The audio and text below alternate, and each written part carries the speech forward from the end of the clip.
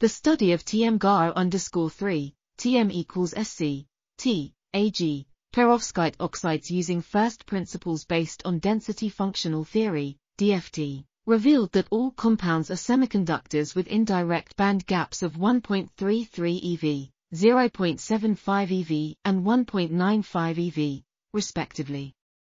The partial density of states, PDOS, analysis showed that the 3d orbitals of SC and T, 4d orbital of Ag, and 2p orbital of anions contribute mainly to increase electronic conductivity.